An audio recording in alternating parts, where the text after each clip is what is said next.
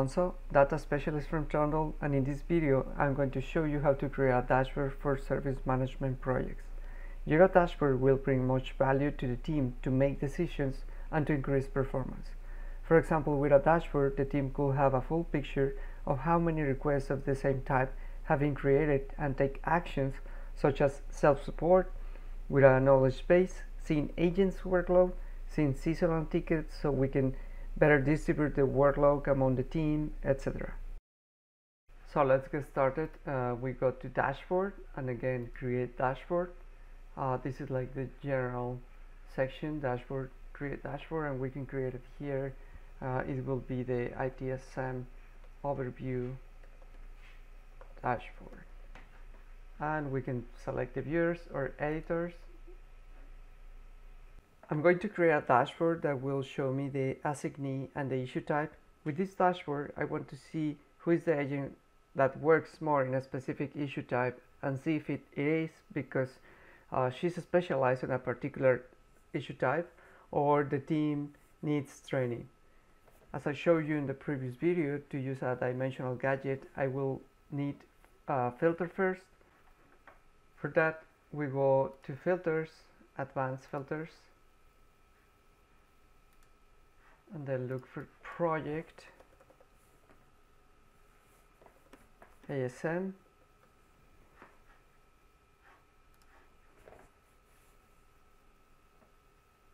and we can save it as ASM all issues. Back to the dashboard and the two-dimensional filter statistic. With this, we're going to use the ISM all issues, and we want to know the issue type and the assignee. It's pretty similar as the software dashboard, so it will show us the issue type here, the assignee, and give us a total. This is very useful in any kind of project, software or service management. It gives us a full picture of the team workload. Now we're going to create a created versus resolved. This is service management project report. We can set it to the right, and we can configure it with the project that we have, created versus resolved, and we can say the past 7 days. So with this report, we can see how many tickets was created, how many tickets was resolved, and we can see the velocity of the team. We can see by day, and it gives us an advantage that we can click on it and it will show us in a more detail when it was created, when it was resolved, and then if when there are data, you can click on the number. It will give you the full information on what's the key, the request summary, the report, the assignee, request type, and the status. So you can change here really easily to the favorite event between result and created. The last gadget we're going to use for this dashboard is the filter counts. We can create it with different metrics.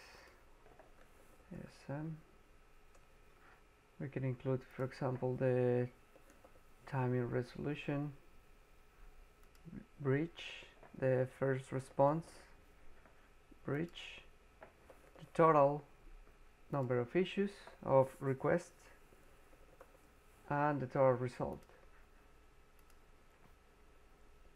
This gadget is very important because it gives us the information to analyze where the team is not completing the SLAs. And you can take actions such as assigning more people to the project, change shifts, or discuss better SLAs with the client. I said it was the last gadget, but we can't go without checking out a classic. The pie chart is a classic to show a big picture of the workload of a team.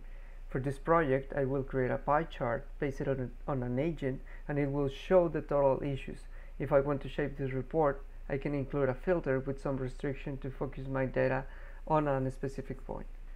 So to look for the pie chart, I will go to the bar and click on all, and then pie chart, click on add, I put it in the graphics zone.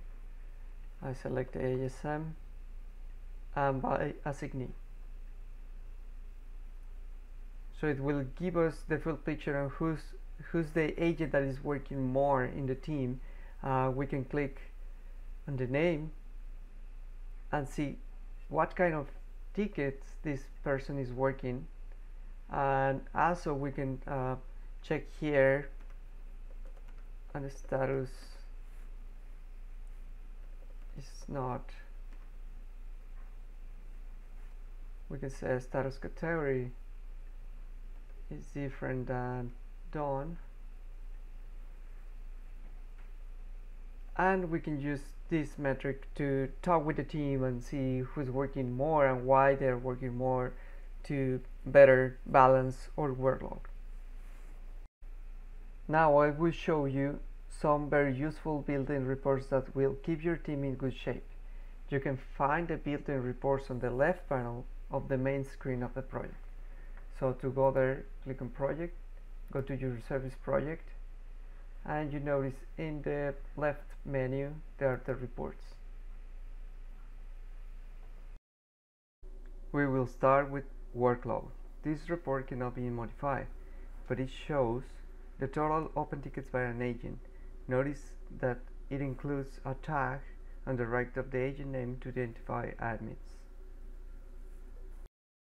Let's continue with the next one. Is request deflected. It will show the number of times that a knowledge base link was used, translating it on the number of requests that the customer didn't create, and do self-support, helping with the team workload. In this graphic we can see that today an article was viewed 9 times and a ticket was not created. So that's good because the team doesn't have to deal with a lot of tickets after the user read the self-support documentation. Let's continue with the next one. Is request deflected. It will show the number of times that a knowledge base link was used, translating it on the number of requests that the customer didn't create, and do self-support, helping with the team workload. In this graphic we can see that today an article was viewed 9 times and a ticket was not created. So that's good because the team doesn't have to deal with a lot of tickets after the user read the self-support documentation. Another report is the request resolved.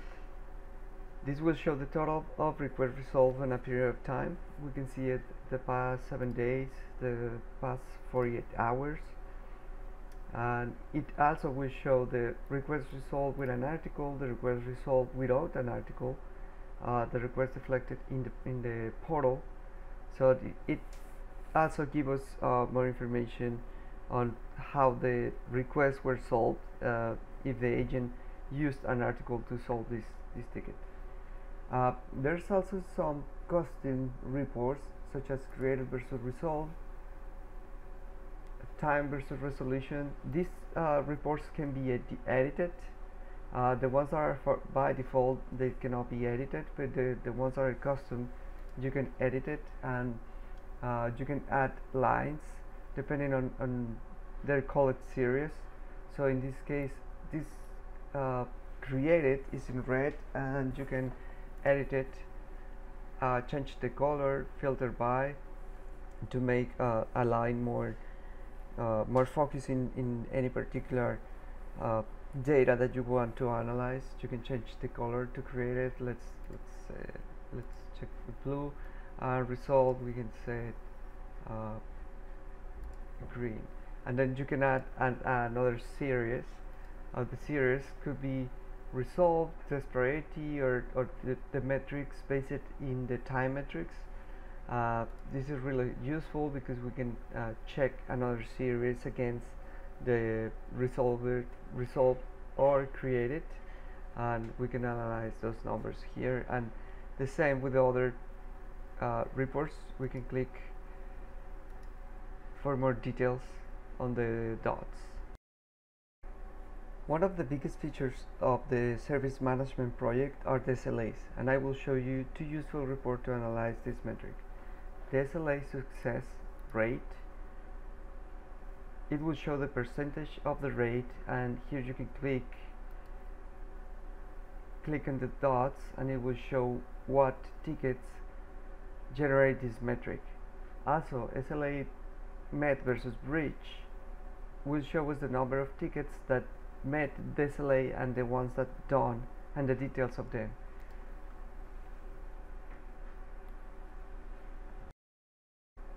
All these build reports are pretty useful but basic, and if all these features I show you do not fit the complex metrics you want to see for your team, I can also recommend the use of advanced BI tools like EasyBI.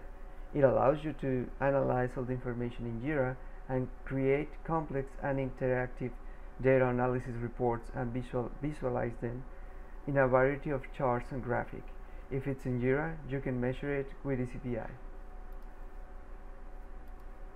So there's a demo account here with different options. This is the option to software. You can see all the graphics that you can create for extended variety of reports. Focus in agile or simple, start simple, or if you want to see the agile things, the sprint overview. It has a unlimited way to create metrics. The sky is the limit with EasyBI and the metrics that you can create. Also, custom chart for Jira is a very effective Jira native experience, zero coding, and easy to configure tool to show advanced charts in dashboards, easy to use with a simple drag and drop editor. They also have a demo account that you can simply play with it. They have an interactive chart for playground, and you can check the dashboard example and how easy it is to configure with a lot of options.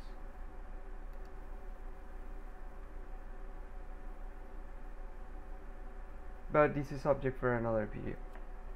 Thanks for watching, and remember to subscribe to the channel.